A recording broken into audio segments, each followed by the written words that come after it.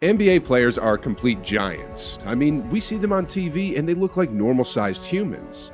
Someone even like Steph Curry looks like a short dude on TV, but if an average person walked up on him in real life, they'd be looking straight up and thinking, what the f***? Well, did y'all know that some of these people weren't always tall and some even actually had height insecurities at one point in their life? I'm serious. And if you don't believe me, then you're in for a surprise. Alright guys, we're going to kick off this list with Zion Williamson. Before the world got to know him as this 6'7", 285-pound freak of nature, would you believe that Zion was once a 5'9" scrawny kid back when he was in 8th grade? Yeah, that's right. The 2019 #1 pick wasn't always the tallest kid on the block, but between the 8th grade and his freshman year in high school, he grew 6 inches to 6'3", and then from there came the monster we know today who bullies full-grown men on the hardwood floors of the NBA.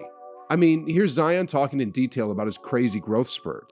I didn't pick up all this weight until junior year of high school. During freshman year, I was small. I was 6'3", 175, like, I was small.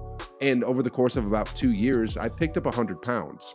I mean, I wouldn't look at myself and go, wow, I'm 250. I wouldn't know I was 250 until I stepped on the scale. And then I'm like, oh, I'm 250? I don't feel 250. I don't feel slow. Like, with all that weight just came more athleticism and finding myself able to do new things. It made me faster and stronger. It helped me become a more versatile player. Sheesh, guys. It's hard to believe that a few short years ago, I would have been able to bully Zion on the basketball courts. Anyway, from a #1 overall draft pick, let's now go over to this year's top pick and talk about the growth spurt of Paolo Banchero. As we all know, Banchero currently stands at 6'10", but before he dominated the paint and played like a true big man, Banchero actually played as a guard before his growth spurt hit him hard. In his own words, I had a big growth spurt in middle school. I started 7th grade at 5'11", 6 foot, and by the summer going into 8th grade, I was 6'5". By the start of high school, I was 6'6", and then hit another spurt to 6'9" by the end of my freshman year. As he grew inch by inch, he kept his guard skills intact while developing his big man game at the same time. And now we're seeing the fruits of this lethal combination, and I'm just in awe of his versatility and the things he can do on the court. I mean, he can hit you with hezzies and pull up J's like AI. He can lead the break and throw dimes in transition. And he can go coast to coast and finish plays like a one-man fast break.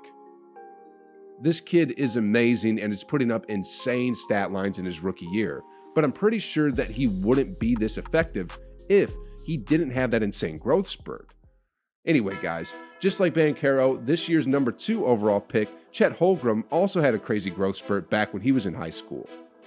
Standing only 6'2" in 8th grade, Holmgren grew to 6'10" over the course of just a single year. Sheesh. And if you want to be more specific about it, Chet incredibly grew an inch every 6 weeks. Not surprisingly, according to his high school coach Lance Johnson, they knew he was going to be a special player when he almost got to 7 feet. When he became 6'10", he literally was a one-man defensive show. Offenses wouldn't even go inside. We could switch ball screens with him, feel really comfortable that he could guard a guard.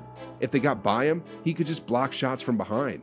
He could give them enough space where he's 6 feet away and still block their jump shot. Aside from his coach, Holmgren himself also knew that he'd dominate the competition once he grew those extra inches. After I hit my growth spurt, I grew into my body and learned how to move my body. That's when I started to pass people up, even older kids. Though he still has some work to do in the weight room, Chet is surprisingly mobile with his polished footwork, and he moves so smoothly for a guy who currently stands heads and shoulders above 99% of the NBA. I mean, how many unicorns can you see handle the ball like this? Offensively, he has been the man. Look at that move!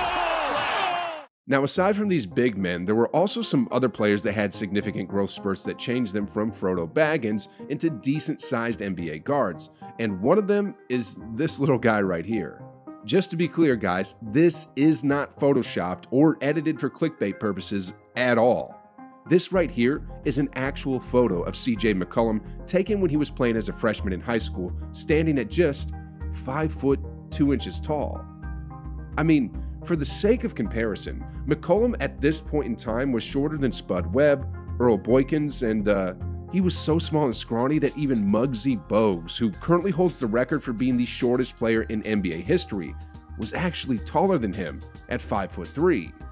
Though he considerably lacked in size, McCollum relied on his athleticism and outside shooting to compete against the giants around him, but ultimately, he knew that skills alone wouldn't get him to the next level if he didn't get taller.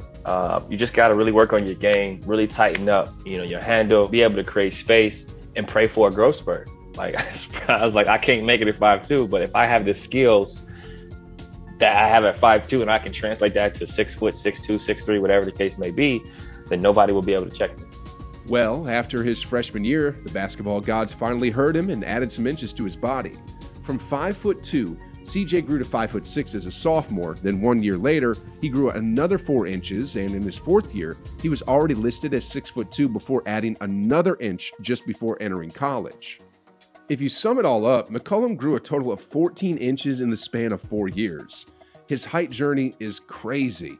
Who would have thought that that kid in that photo would eventually become one of the elite scoring guards in today's NBA? Anyway, guys, since we talked about guards, Jeremy Lin was also one of the smallest guys who had a curious case of growth spurts. I mean, both his parents stood at 5'6", and none of his family members reached beyond 6 feet. But for some weird reason, Lin had a 30-centimeter growth spurt from 5'3" as a freshman to 6'3" by the end of high school.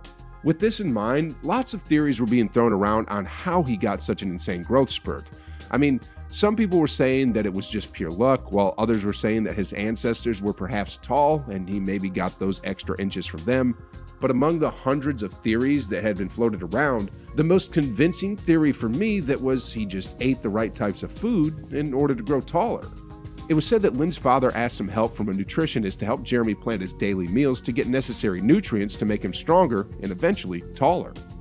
According to what I found, his regular diet would consist of a combination of carbs, a lot of protein, and even more veggies.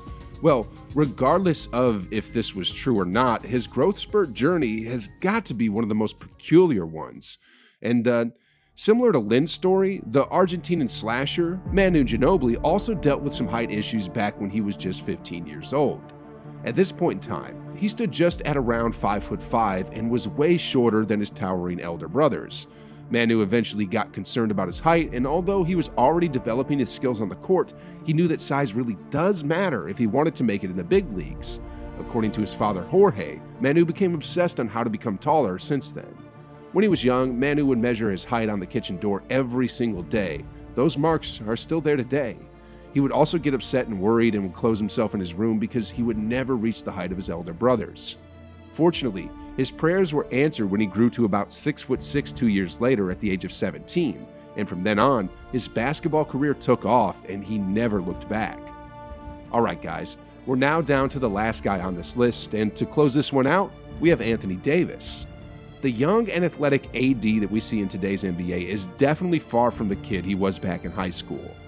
You see, AD started out as a 6'2", 175-pound guard back when he was a sophomore, but after that, his growth spurt hit him hard and he became to grow both in height and weight. I mean, 2 years later, he became 6'7", and 2 more years after that, he'd grown 3 inches to end up with a massive 6'10" frame in his senior year. People around him were astonished by the quick phase of his growth, especially his mom, who at first had a hard time grasping what just happened. His feet were dangling off the bed.